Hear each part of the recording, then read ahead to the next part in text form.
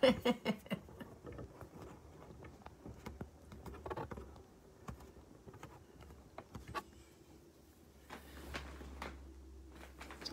minutes.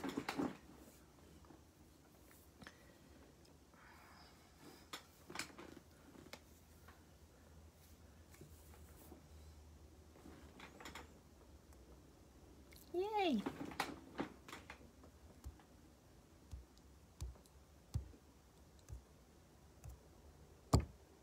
There. Hi, Jack. Hello, everyone. I'm a little bit early because this is my first time and I wanted to make sure that I connected, and I hope I am. Jack Cole is watching, so I am connected. So, hello. This is our Wednesday Faith Lift, and it is my honor and my delight to share this time with us together. During this time of self-isolation, of being at home, of particularly not being able to touch, not being able to be close,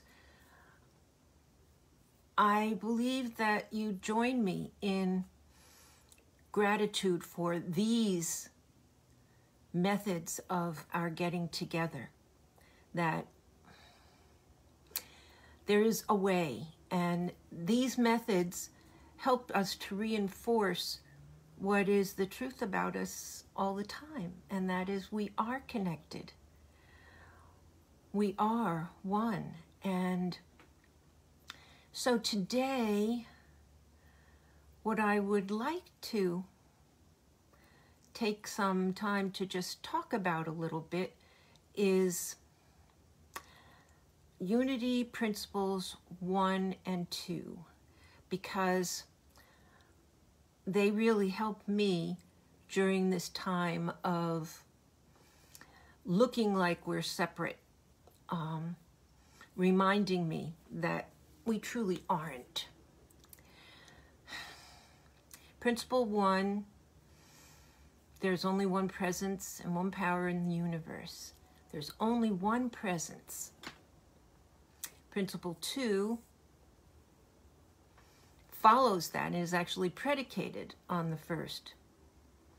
It could be said, if God is everywhere present, then everyone is divine. Everyone is inherently good. Everyone is God presence.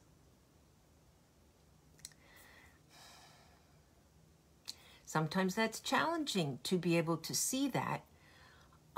And many of us have spent many years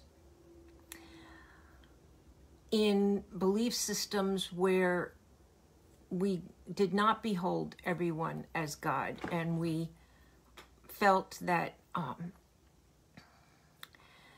there was some penance or blame to be put on those who were not following what we thought were the ways of expressing our spiritual beliefs. And now we know that it's so much bigger than that.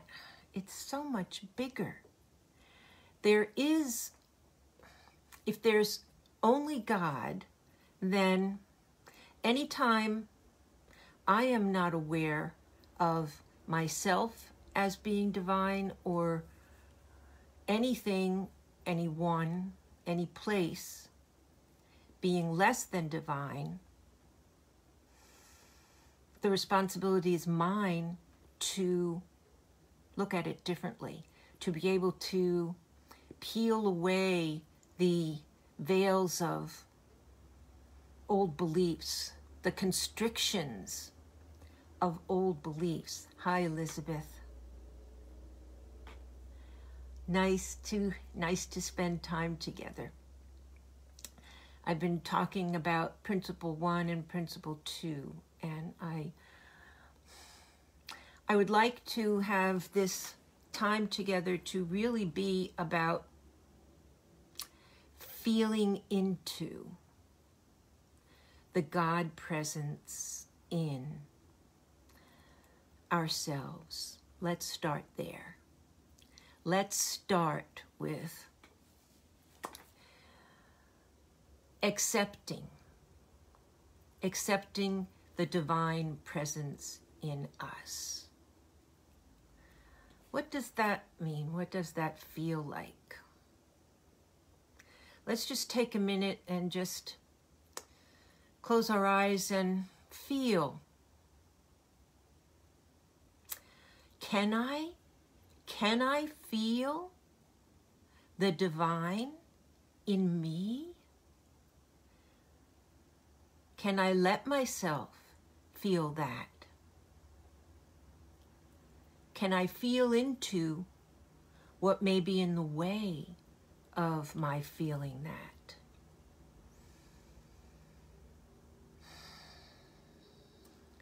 And so, just as we take a breath,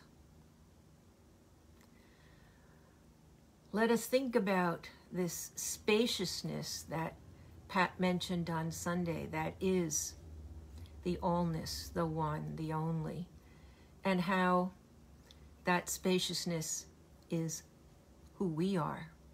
That spaciousness is not something we need to ask for. It is not something we need to cultivate. It is something we need to focus on and express. It is always here. It is always now. It is always here. It is always now.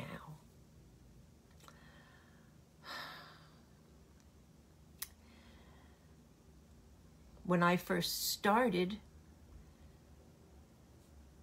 really actively accepting my own divine nature, my own divine expression within the context of the allness, old stuff came up for me, stuff about worthiness and judgment and self-judgment of things I've done in the past, times when I have proven to myself and to others that I am not the divine.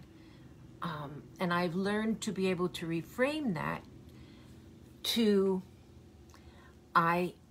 in those situations, and they happen for all of us, they still happen. In those situations, I was not seeing who I really was, first of all. And so therefore, I couldn't share who I really was. And I could not see whoever I was engaged in and with as sacred, holy, perhaps as disguised as I was in this exchange. So I invite us to give ourselves the opportunity to get comfortable with being the truth of us. Get comfortable with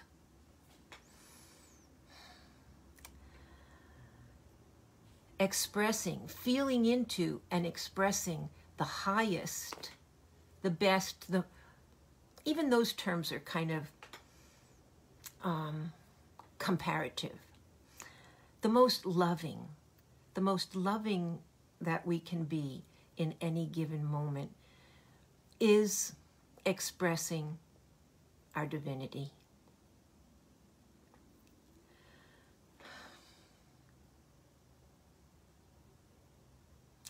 it is challenging to look at what's going on in our world right now and behold it all as sacred. And I think that's what is part of this faith lift experience. Just because we can't see it doesn't mean it isn't there. Just because we don't get it doesn't mean that it is not happening right now. The movement of God in all things. In all things. This takes some wrangling with from an inner perspective to let go of the idea that there's bad. When we can behold something as painful and as sad, tragic, and at the same time trust that within that experience is the movement of God, is harmony. Harmony. And so for today, I don't have a clock in front of me, so I don't know what time it is, but for today, I would like to just go back again to closing our eyes and allowing ourselves to feel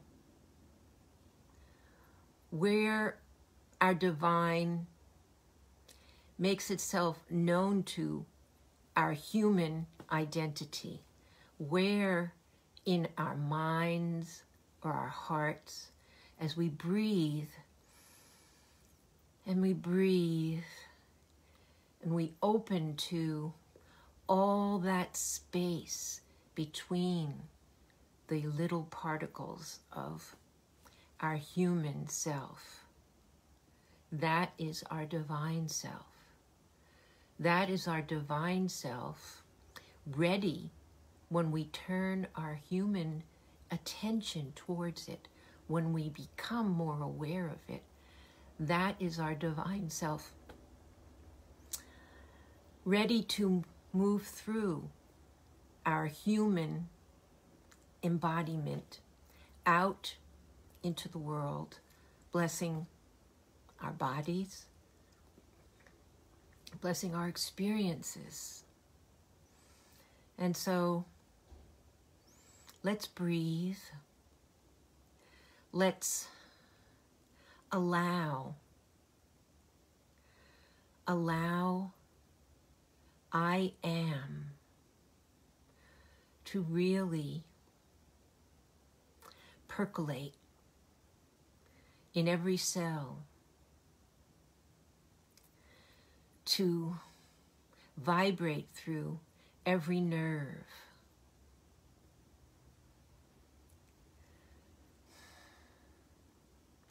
to pulse through our blood,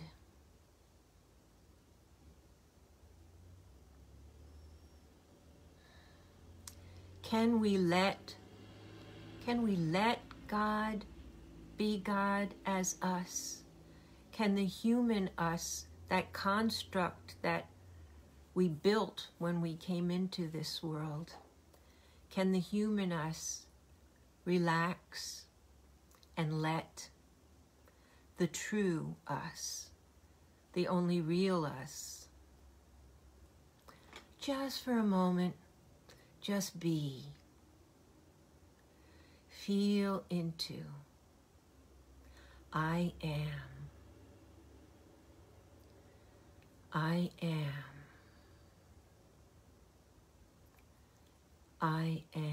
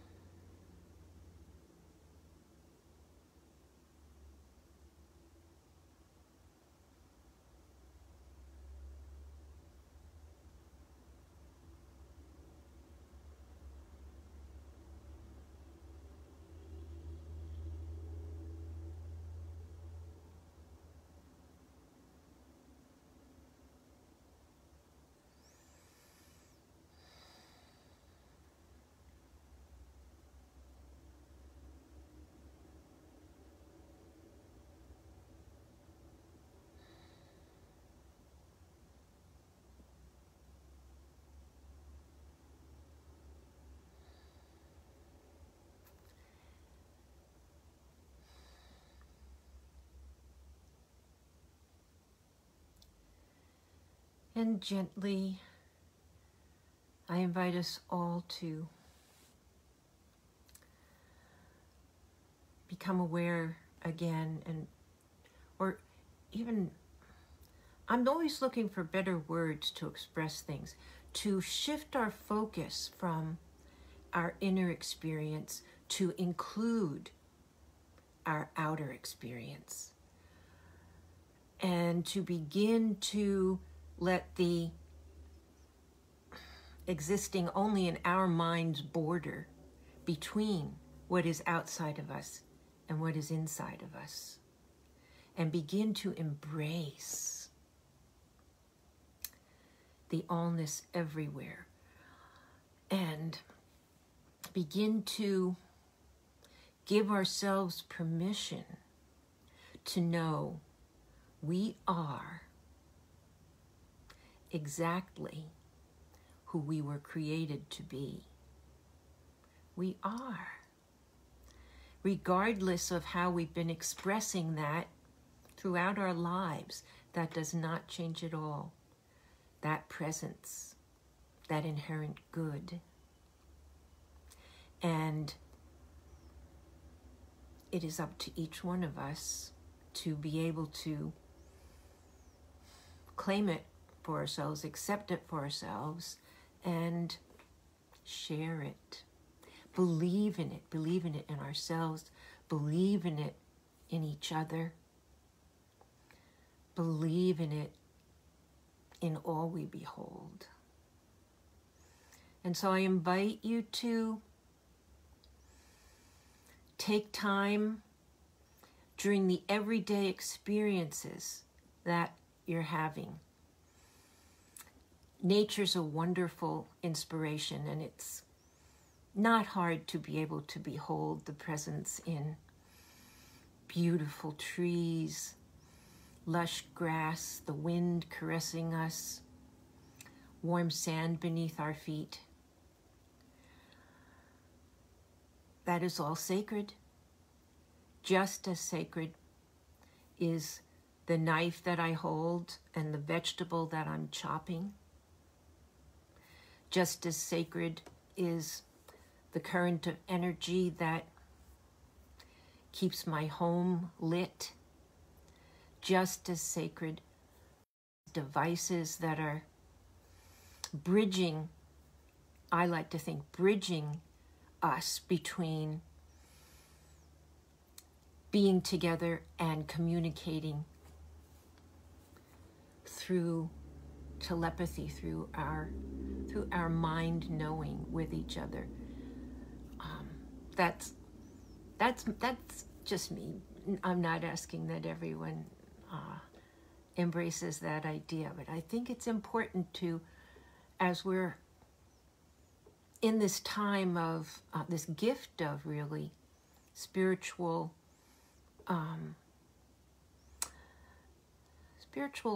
inventory taking in this time, that we push the envelope for ourselves. For many of us, again, it may be hard to accept day to day, hour to hour, moment to moment, that I'm being God as I'm doing this. God is being me as I'm doing this. When we can remember that, how we see, how we act is different. And as each of us embraces our own experience of our divine and our willingness to see the divine in all things, we bring ourselves closer to a spiritually transformed world. It's up to us, each one of us, to see that transformed world. Thank you. Thank you for being here today. And I look forward to our next sharing. And I look forward to feeling you as we feel into our oneness together. God bless you. Bye.